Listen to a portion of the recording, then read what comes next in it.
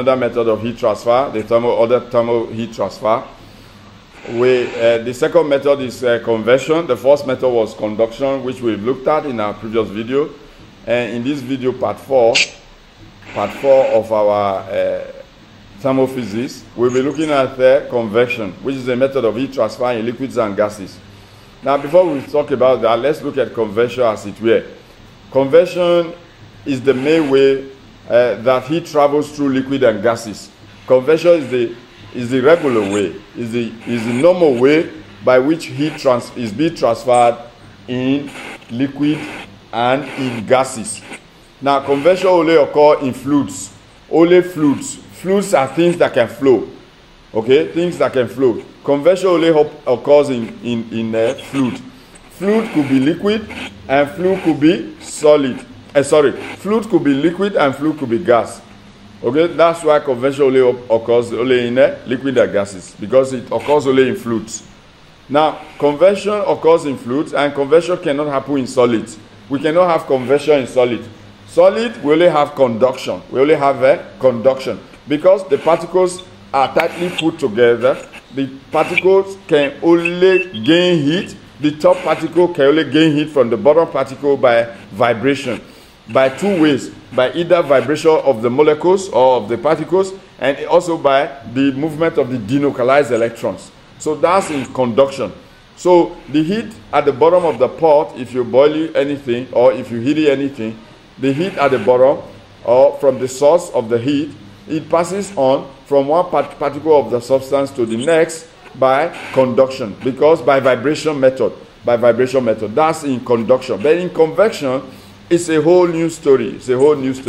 Convection is a method of heat transfer in a fluid. Now we're going to look at this. First of all, we talked about density. And we will talk about density with relation with convection. Okay? Convection currents always need to refer to changes in temperature causing changes in density. Because when you heat a substance, it becomes lighter. So when we are describing convection, we'll be like looking at the density of the substance. Denser substances or denser objects, they always remain at the bottom. The lighter one moves up. The lighter one rises. The lighter object, they rise. So when you heat anything, the lighter one, the less dense one, they rise up. The denser one, they fall down. They fall to the bottom.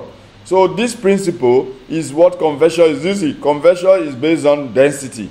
Convection is based on density of the particles that makes up the material. So when you heat a material, the lighter one, the ones that get heated up, they become less dense. They have to rise up. The denser one at the top will fall to the bottom. So the procedure continues, and the one that falls to the bottom gets the heat again, and then they fall down. They get the heat again, and then they come down. They get the heat, they come down. They get the heat, they rise up. And then the one on top falls to the bottom again. So the process continues producing what we call the convection current. So by this process, convection currents are produced or are made. The temperature may fall or rise, and both can create a convection current. When temperature fall or rise, creates a convection current. Cooler or denser gas goes down, is being displaced, goes down, and replaces the lighter one that gives a lot of heat. The gas that gives a lot of heat at the bottom of a container, they rise up. Hot gas, they expand and then they rise. The cooler and denser one, they go down. They become more dense and they go down. They fall to the bottom of the container. The hotter one, they become hot and then they expand and then they rise. Hot air, when you heat the air, the hot air, they expand and then they rise up. They have to expand and rise. They escape from the bottom. They expand and escape. You can use the word escape. They expand and then they escape. They rise up. Then the denser one, the one up that are cold, they're denser. So they fall to the bottom to replace the bottom air.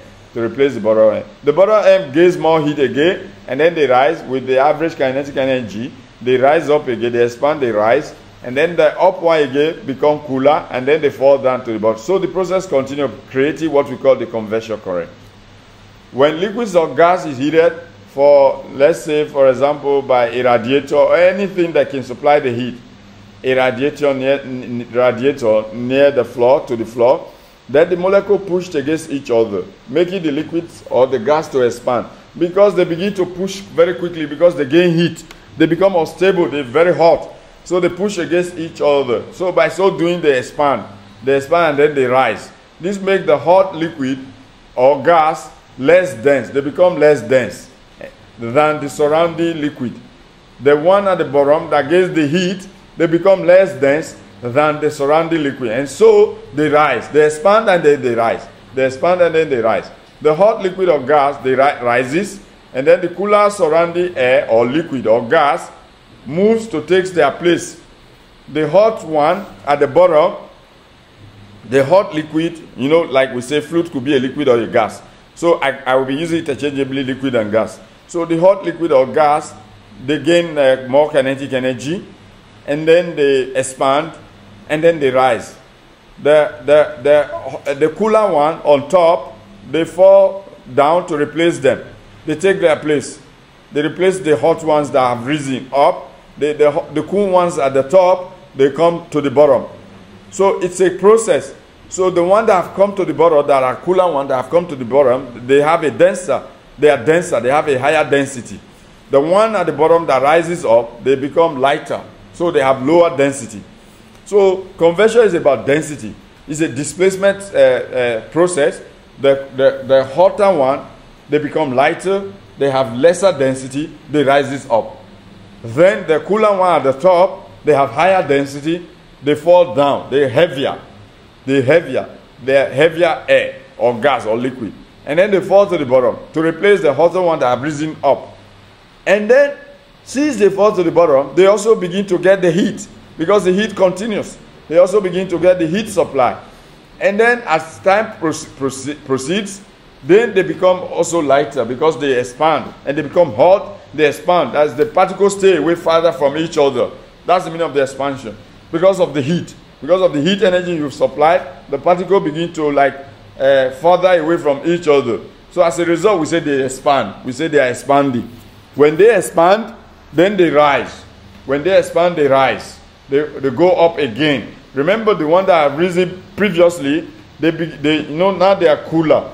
Now they are cooler. The one that have risen previously, those ones will now fall there again and replace it, because they are heavier now, they are denser. So they fall there again to replace the lighter one that have risen up. So the process is a continuous process, creating what we call the convection current. Creating what we call the convection current. Is that okay? Now we say when the liquid or gas is heated, for example, like a radiator near the floor, the molecule push against each other, making the liquid or gas to expand. Now this makes the hot liquid or gas less dense. They become less dense. Like we've stated already, they become less dense than the surrounding air or liquid. Now the hotter liquid or gas rises, and the cooler one, or cooler liquid or cooler gas, moves to take its place at the bottom.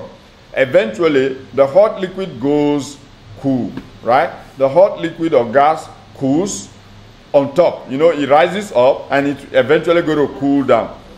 They contract and then they sink back down. That means they contract again. You know, they rise before, they expand before, and then they rise.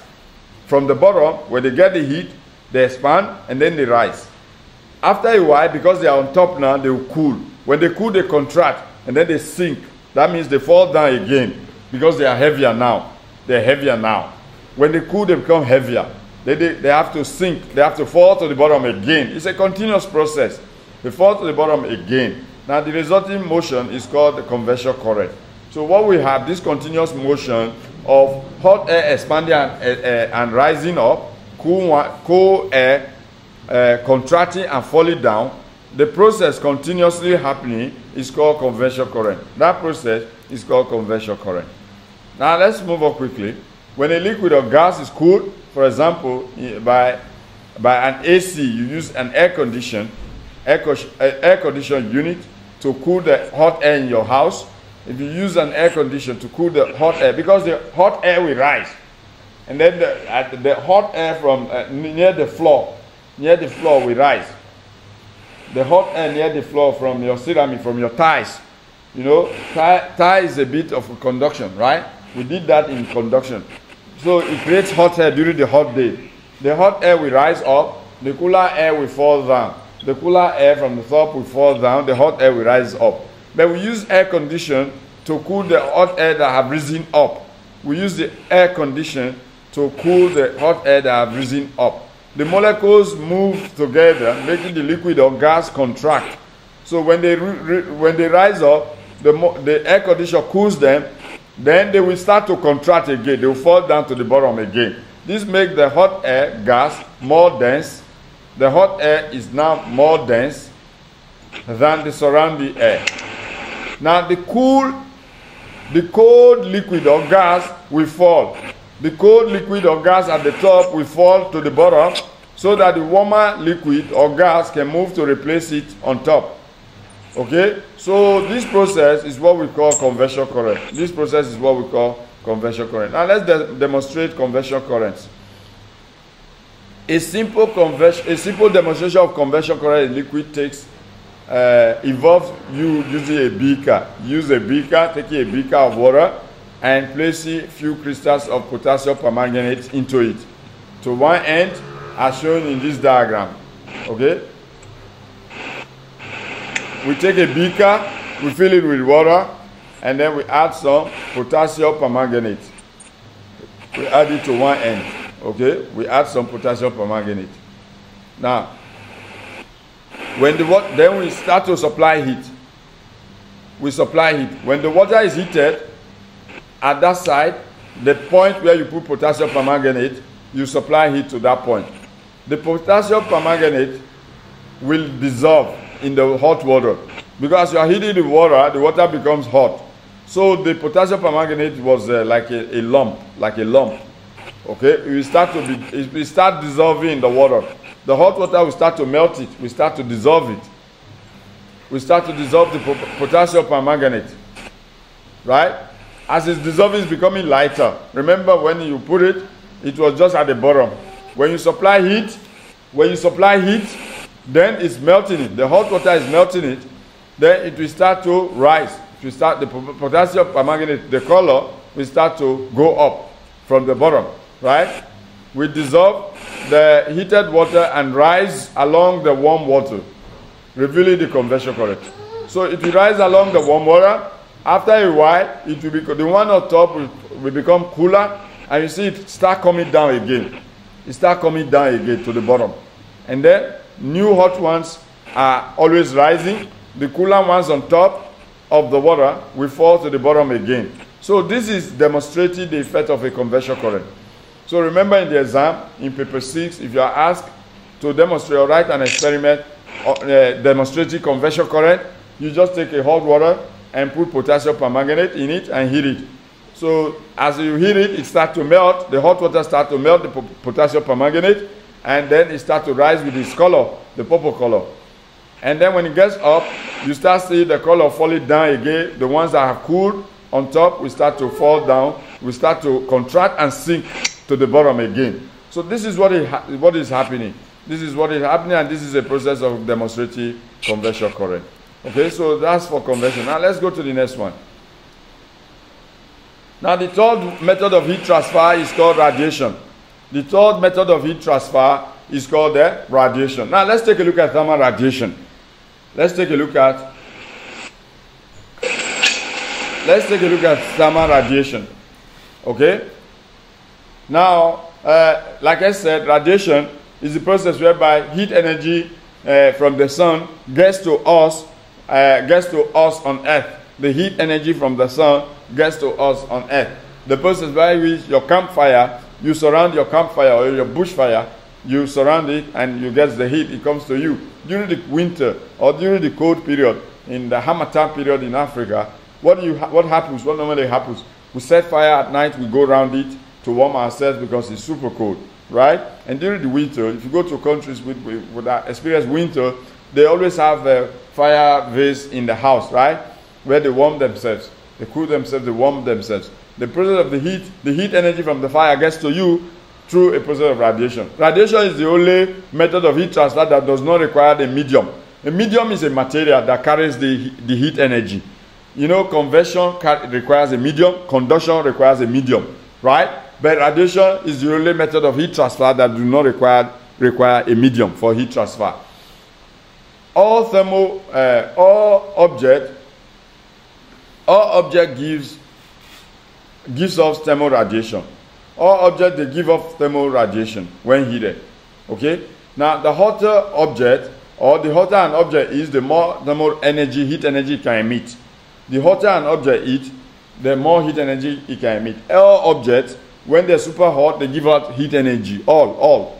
When they're super hot, they give out heat energy. The hotter the object is, the more heat energy it's going to give out. Thermal radiation is part of the electromagnetic spectrum called the infrared. Okay, the infrared you hear every time is actually the process of thermal radiation. Okay, the heat from any source can get to you through infrared. Thermal radiation is the only way in which heat can travel through a vacuum. A vacuum, like empty space. Okay, through a vacuum, empty space. It's the only method of heat transfer through which heat energy can move through a vacuum, through an empty space. Thermal radiation is the only method. Conduction requires a medium, like the particles. It needs particles to carry the heat energy from one particle to another. That's convection for you. Convection requires a solid material to help to carry the heat energy from one particle to another. So, and also convection requires a liquid or a fluid, any fluid, to carry out to help to pass the heat energy from one part to another. But radiation is the only method that does not require a medium. It can go through a vacuum. The heat energy can propagate through a vacuum. Now, it is the way in which heat reaches us from the sun, like we said already. It is the only way through which the heat energy from the sun gets to us is through radiation. Okay, please take note. It's normal. This question comes in every multiple choice exam. The only way through which heat energy gets to us is through radiation, and it can go through vacuum, empty space. Can go through space. The color of an object affects how good it is in emitting or absorbing thermal radiation. Remember this. The color of object determines how good it is in either emitting or absorbing heat energy. For example, black is one of the best absorber of heat energy and one of the best emitter of heat energy. So if you want heat to go far, you use black material. If you want to absorb a lot of heat energy, you use black material. That's why if you go to hot countries, hot desert, like in the Middle East, they build their houses using white color. Because the black colors, they absorb a lot of heat energy. Black cars absorb a lot of heat energy. They absorb a lot of heat energy. Black houses absorb a lot of heat energy. So you see, we paint our houses. If you live in a very hot country, it's very mathematically correct to build your house and use white color to paint your house. Why? Because white is not a good absorber of heat energy. Neither is it a good emitter of heat energy. Is that okay? So the color determines silver and white. They are poor absorber and poor emitters of heat energy. So it depends where you live. It depends on where you live. So it determines the color, because color, it's a big factor in playing out thermal radiation. Okay, now let's take a look at thermal equilibrium. Let's take a look at thermal equilibrium. As an object absorbs thermal radiation, it will become hotter. The more heat energy you get from the sun, the hotter you become. The more heat energy you get from your bush campfire, the hotter you become, the warmer you become. Now, as it gets hotter or warmer, it will also emit more thermal radiation. If you get warm or hot, you get to a level, then even the object itself will also emit thermal radiation, because it's now super hot. It's now super hot. So the object itself has to emit some thermal radiation. So the temperature of a body increases when the body absorbs radiation faster than it can emit radiation. Your body temperature rises. Your body temperature rises when your body can absorb more heat energy than you can emit heat energy. Otherwise, your body temperature will remain constant. Otherwise, the body temperature is supposed to remain constant. Supposed to remain constant. Once you see your body temperature is rising, it means you are absorbing more heat energy than you can emit heat energy from yourself. Okay? Now, that's that for that. Now, let's take a look at as it gets hotter, it will also emit thermal radiation. As object gets hotter, they also emit thermal radiation. Eventually, an object will reach a point of constant temperature where it's absorbing radiation at the same rate as what is emitting radiation. So as you keep absorbing radiation as an object keep absorbing radiation, it will get to a point where it will be at a constant temperature. Meaning, what we mean by constant temperature at this point is that the rate of absorption of the thermal radiation is equal to the rate of emission of the thermal radiation. So we say it's at equilibrium, at thermal equilibrium. That object is said to be at thermal equilibrium. When the rate of absorption of thermal energy is equal to the rate of emission of the same thermal energy, then we say the body or the object is at thermal equilibrium. We say the object is at thermal equilibrium. Thermal equilibrium is when the object is at a constant temperature, when the rate of emission or the rate of absorption is equal to the rate of emission of energy, of thermal energy. Is that okay? So let's take a look at this diagram. You take a look at this diagram. Every object gets superheat from the environment, from the sun. Okay? You can see the arrow pointing, the red one is showing the heat energy that is falling into this object. We put a thermometer. This is a thermometer to measure the temperature, whether the temperature is rising or falling or is at constant temperature. That's the job of the thermometer, to tell us the temperature of the object, of the material. Now you see from all nooks and crannies, you can see the heat energy is coming to the object. Okay, the red one is an arrow showing the heat energy is coming to the object. Okay, this different heat energy from different direction comes to the object. So the thermal equilibrium is reached when the rate, you see the yellow color is showing the heat energy that is emitted. The red one is absorption, the amount of heat energy. They are infrared, that's why we're showing a wave, like a wave. You see a wave, like a sine wave and also that wave. Because they are infrared, they are electromagnetic radiation. Okay? But heat energy is also a form of electromagnetic radiation. Okay? So you see the rate of heat, the rate of absorption is equal to the rate of emission. You can see the yellow color is showing the heat energy that is emitted by the body. All the yellow colors from all directions is showing the heat energy that is emitted by the body. So you can see both the heat emitted and the heat absorbed, they are equal, they're same. They're same. Look at it from the diagram. You can see the rate of heat emitted by the body and heat absorbed by the body is same. The rate of heat energy that is emitted by the body and the heat energy that is absorbed by the body is same. When that happens, we say the body is at thermal equilibrium. Is at a thermal equilibrium. Now, what we see here is that if the rate at which an object receives energy is less than the rate at which the object transfers energy away from the object, then we say the object becomes cool. The object will cool. If the rate at which the object receives, that what you receive is less than the heat energy you receive is less than the rate at which the object transfers heat energy away from itself, then we say the object will cool. Yes, because the rate of what you receive is less than what you are giving out, so you begin to cool down. You begin to cool.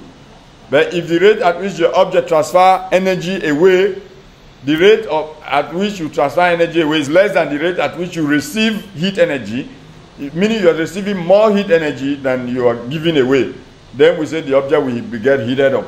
The object will become super hot. The object will get heated up. The process will always move towards thermal equilibrium. The process will always move towards thermal equilibrium, meaning as time progresses, the rate at which heat is given away and the rate at which heat is absorbed will become same. As time progresses. Both rates will become same. Now let's take a look at the effect of different substances. Let's take a look at the effect of different substances and whether they are good emitter, good absorbers of heat energy. Different substances in regards to color. Different surfaces with their colors. Let's see how it affects the rate of emission and rate of absorption of thermal energy.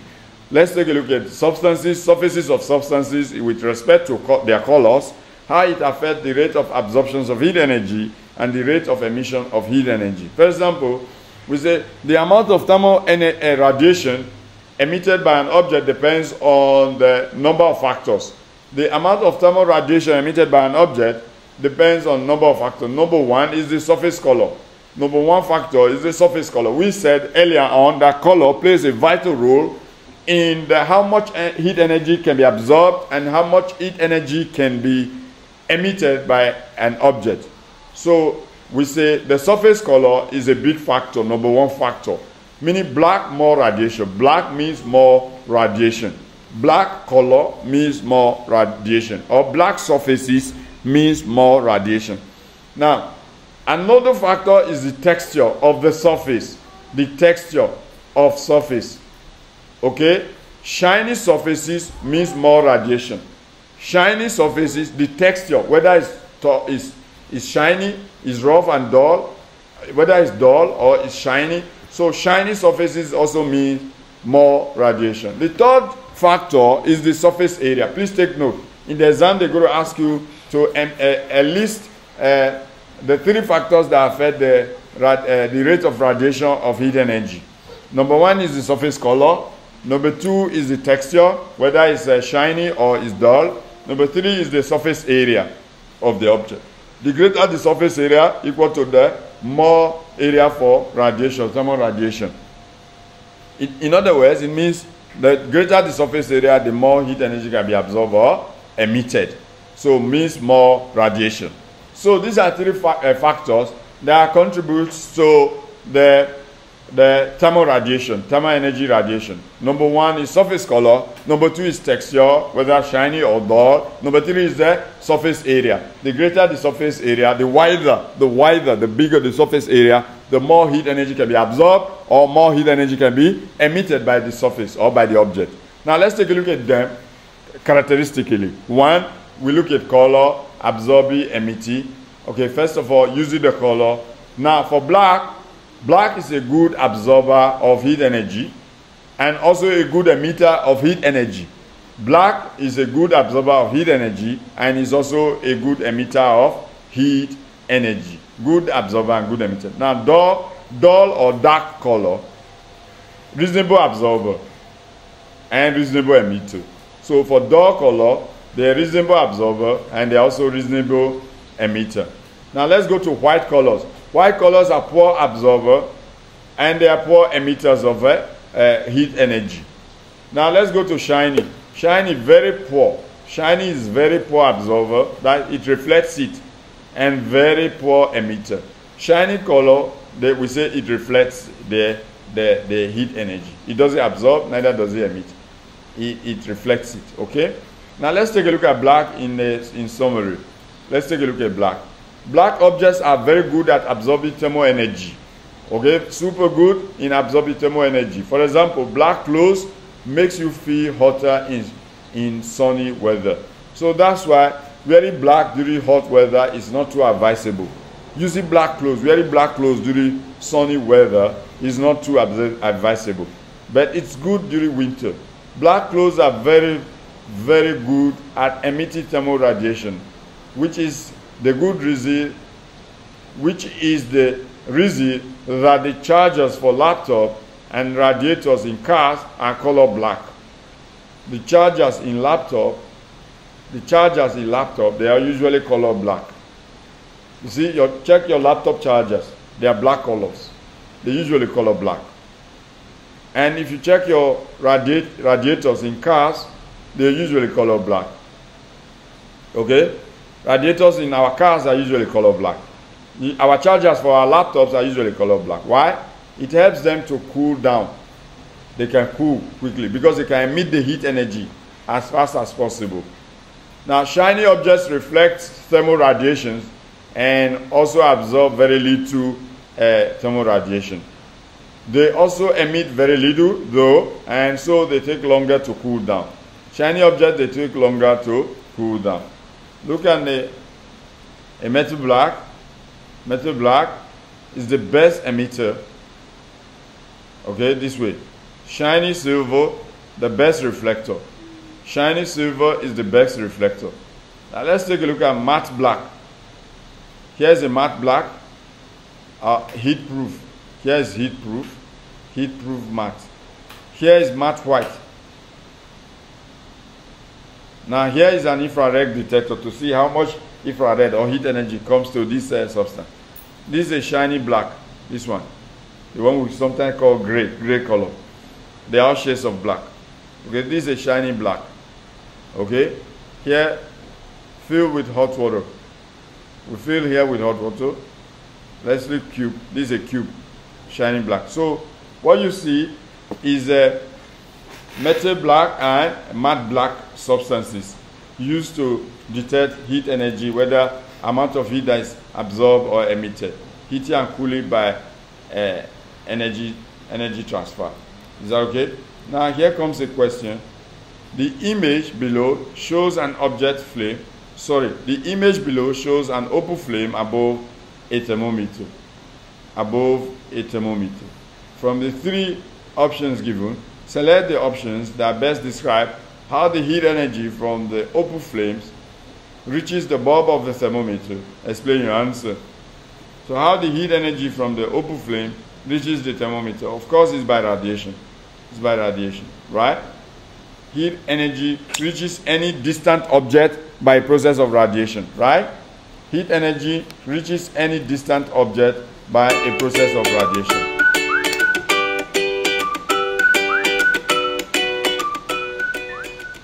Here's a question for us to look at. So let's start off by reading through the text in the question to get a better understanding of what is expected of us.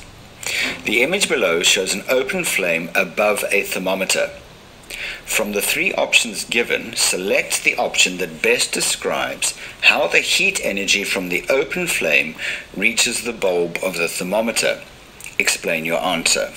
So here we have a Bunsen burner, which is burning with a blue flame, and below it, directly below this open flame, is our thermometer.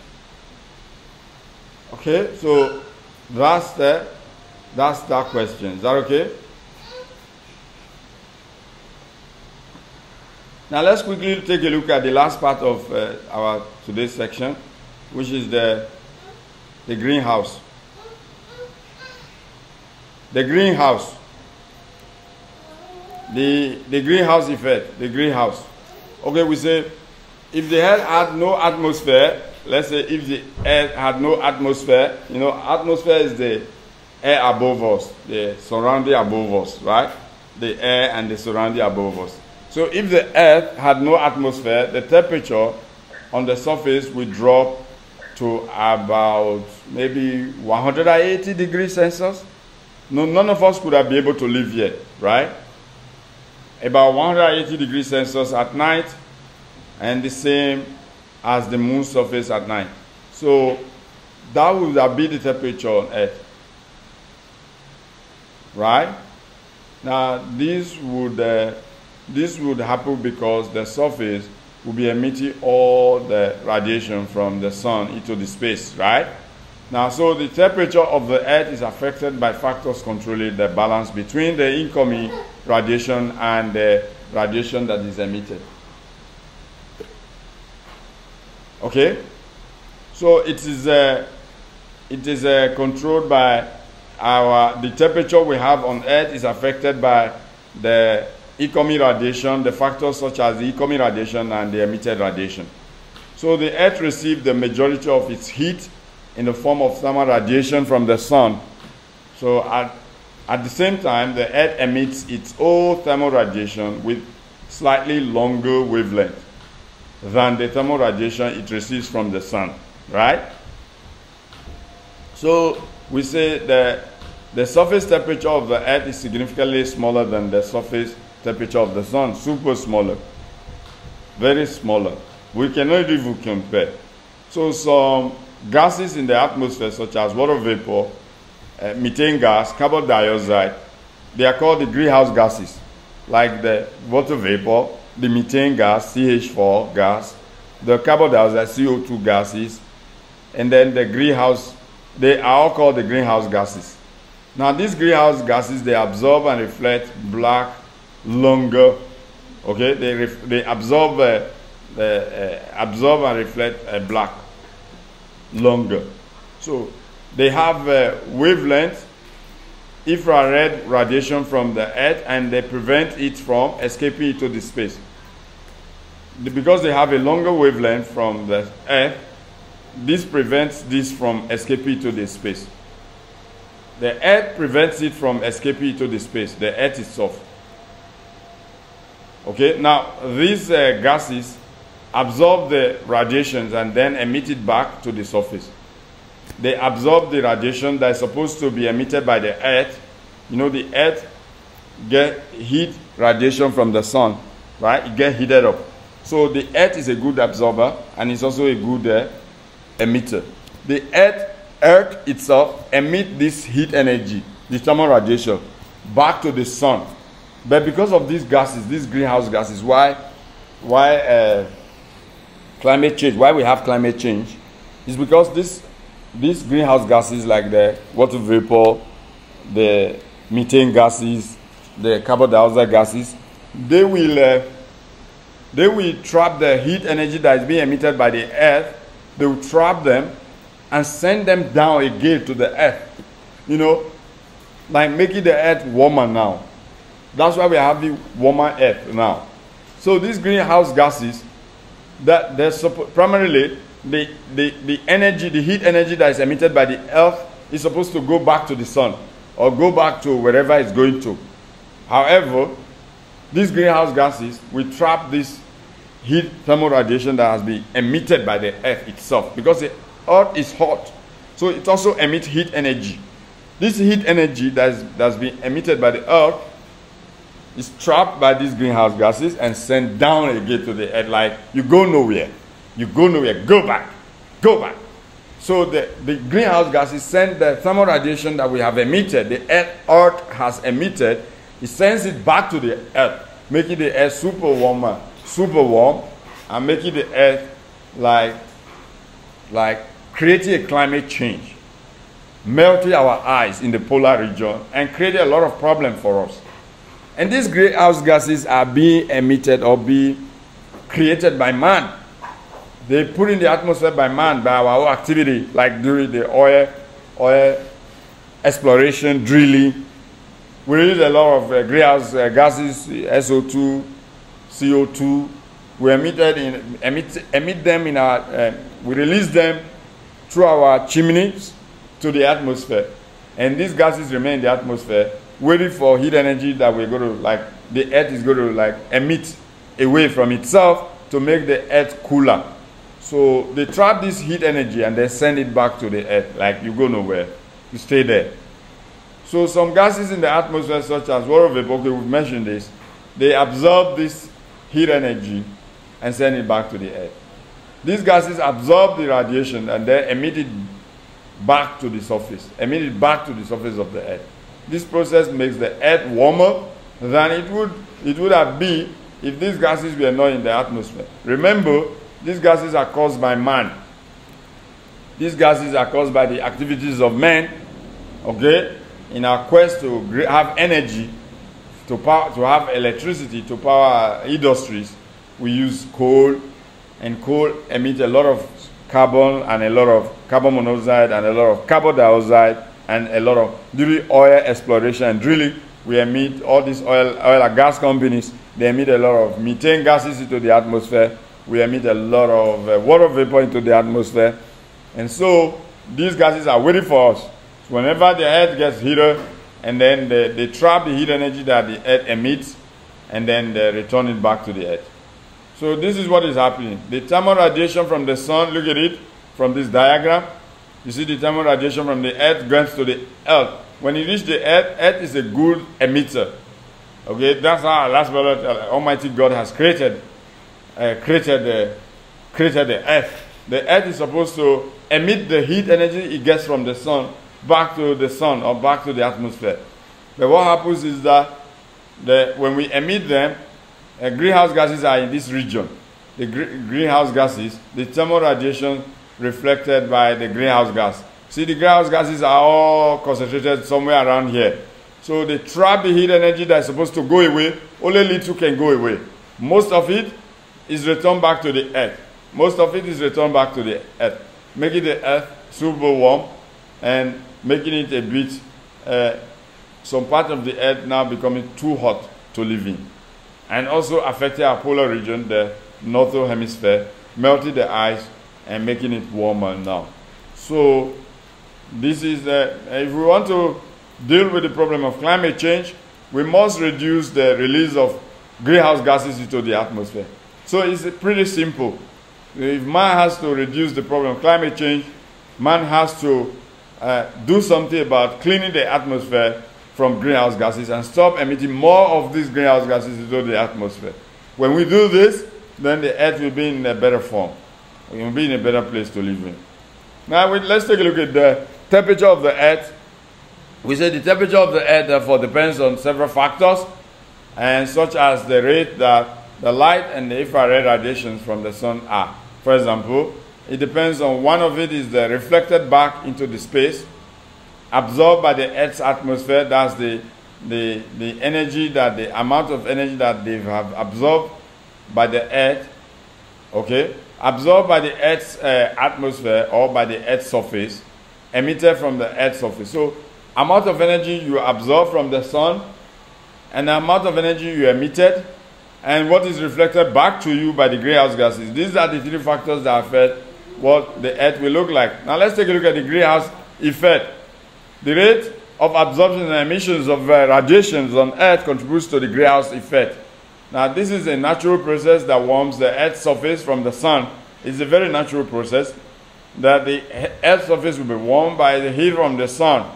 Now the sun's thermal radiation reaches the earth's atmosphere, where some radiation is reflected back to the space, and any radiation not reflected is absorbed or radiated by the greenhouse gases.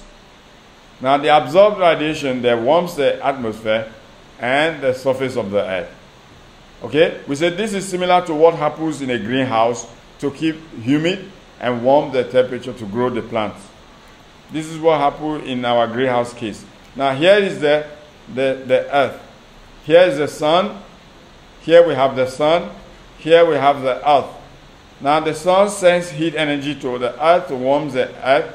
Okay, the part of the earth that is receiving the heat from the sun is the daytime. The other side of the earth will be at night. Okay, we're not explaining that, but that's what we have. Then here we have a sunlight in space. Then the heat energy is supposed to what? Supposed to escape back to the atmosphere. But because of our activity, greenhouse gases trap them and return some of this heat to the earth, hereby warming the entire space, atmosphere, and warming the earth. And this makes the earth super warm for us. Super warm for us. Now let's take a look at the last one, investigative radiation. Okay, quickly. We do this, I think we end this chapter. Let's quickly see this one. Investigative radiation. Okay.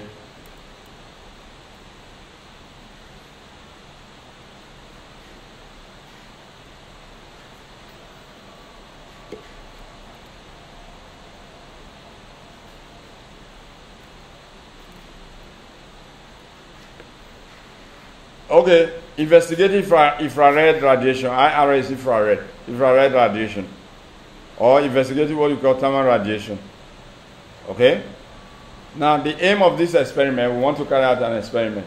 The aim of this experiment, the aim of the experiment is to investigate how the amount of infrared radiation absorbed or radiated by the surface depends on the nature of that surface. Now here are some variables. Remember, in physics, you are asked to plan one experiment. In physics and chemistry, you are asked to plan one experiment. So you give the aim of the experiment, then you give the variables. In the variables, we have dependent variable, we have independent variables, and we have the control variables. You must itemize these three variables. So the independent variable in this case is your color. Okay? Is the color. Is the independent variable. The dependent variable is the temperature. Everything is dependent on temperature. The control variables include 1, the identical flask that you're going to use. Then same amount of hot water you're going to use for all of them is a control variable.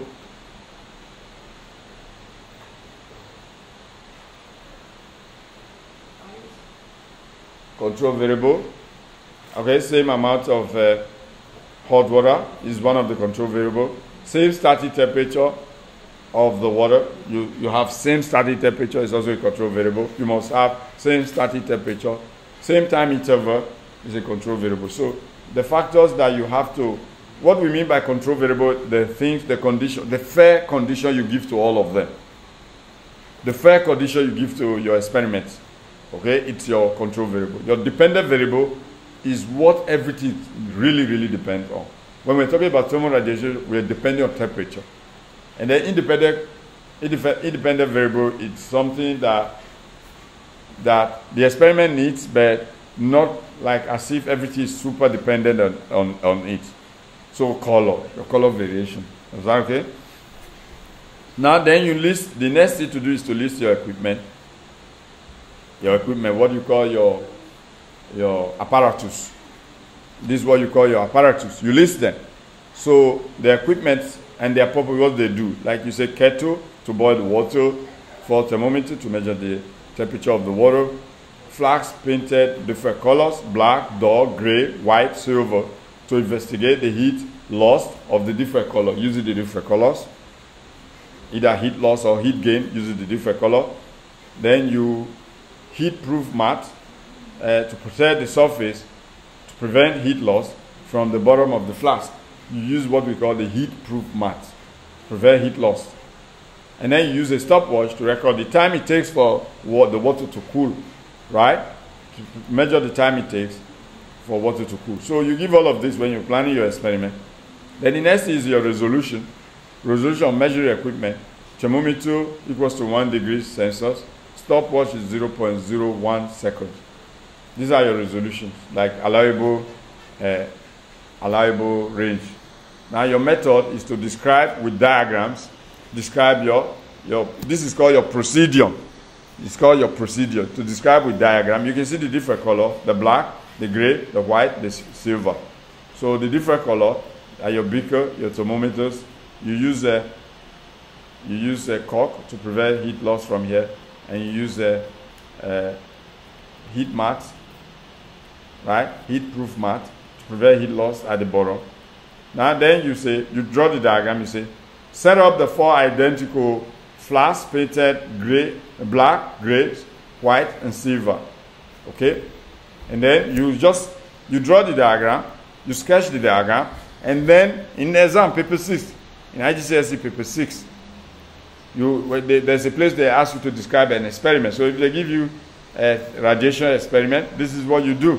Then you say you fill the flask with hot water, then ensure the measurements start from the same initial temperature. That's the second point. Third point is note the starting temperature and then measure the temperature at regular interval, e.g. in every 30 seconds for 10 minutes, for a period of 10 minutes.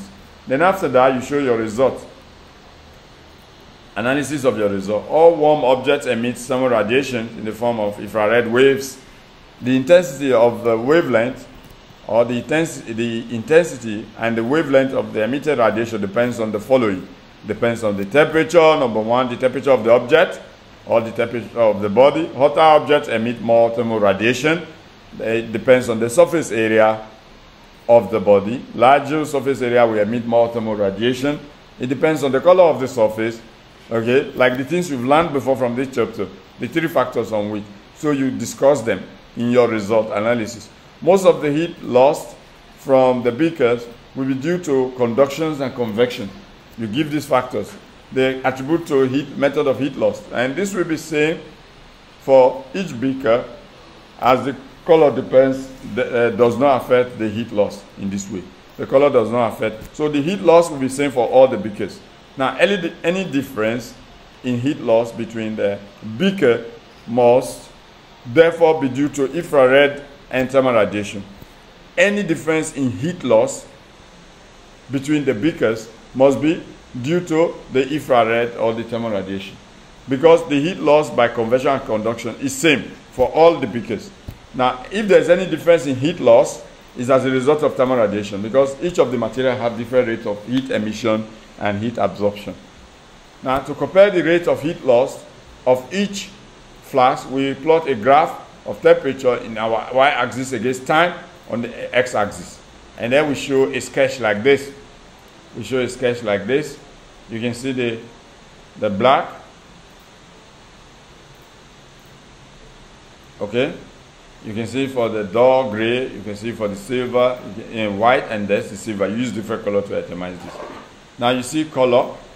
The black is good, cools fastest. You can see black was cooled the fastest, right? And then gray resembles second fastest. The dull gray, second fastest. The white was the third fastest. Poor best, or you can say second lowest. We will not use fastest now. Second lowest. And that silver is very poor and is the cools the slowest. Cools the slowest. So when you do this sketch and make a table for it, this is how you make your paper 6 report when they ask you to plan an experiment. And then any object, any example, say an example table of the result might look like this. You know, they tell you to make a table, but don't put figures in the table in your paper 6. So you put your time interval time, the black, the temperature of the black one, temperature of the white one, temperature of the dull one, temperature of the silver one, temperature of the dull gray color, and then the temperature of the silver. You put 0.5 seconds, 1 second, 2 seconds, up to 7 minutes. In minutes, sorry, 0.5 minutes, 1 minute, 1.5, 2 minutes, 2.5, 3, up to 7 minutes, you take their temperature. But in the exam, you don't need to fill this one up because it's just a planned experiment. It's not as if you did, it's called alternative to practical. You didn't actually do the real experiment. So you're just doing alternative to practical. So you have all of this. You just make the table like this. You don't have to put values in it. They will even tell you. Then you evaluate the experiment. You put your errors, systematic errors. Then you give the conditions to prevent the errors. Okay? Make sure that the starting temperature of the water is same for each of the material. You say this to avoid error. Since this will cool very quickly. Now, it's best to do the experiment in pairs to coordinate static, stopwatch, and immersing the thermometer. So you do them in pairs so that you can coordinate everything and how you immerse it. They use data logger connected to the digital thermometer to get more accurate reading in order to avoid error. Okay, you use data logger connected to the digital. That means data logger is computer connected to the thermometer so that you can get more accurate reading. What they're saying, don't take the reading by yourself manually. You connect to the computer to the experiment, to the thermometer, and then the computer will read the values for you. Is that okay? Data loggers. Then random errors. Here are the errors that can come randomly. One is make sure that the hole of the thermometer isn't too big. Otherwise, heat will escape from it. Like this one. Make sure that the hole of the thermometer isn't too big. Sometimes we use cork to merge it so that heat energy do not escape from it. And then we say, take repeated readings. Take repeated readings for each time of the column. Meaning, you don't do it once, you repeat it and find the average value so that you can improve your readings, you can improve your results. Take repeated readings for each colored flask. For each colored flask, don't just do once, you jump. You do once, you repeat it again, do one, like 2, 3, 4 times, you find the average values of each time. And then you'll be more accurate. They read the values on the thermometer at eye level. Avoid error due to parallax. Avoid parallax error. Avoid parallax error. Okay? That's your line of sight must be on the meniscus. Your line of sight must be on the meniscus. So to avoid parallax errors. And then the safety. You measure your safety for experiment. Safety consideration. Keep water away from all the electrical equipment so to avoid shock, electrical shock. Keep water away from all the electrical equipment. Make sure not to touch the hot water directly. Don't touch the hot water. Run any bonds immediately under cold water, cold running water for like 5 minutes period. Do not overfill the kettle. Because when you overfill the kettle and you're heating it, it will start to escape. It will start to escape, right? Okay, do not overfill the kettle. Okay? Then carry out experiment on while standing in order to react quickly to any speed. Do not sit while carry out the experiment. Carry out the experiment while standing.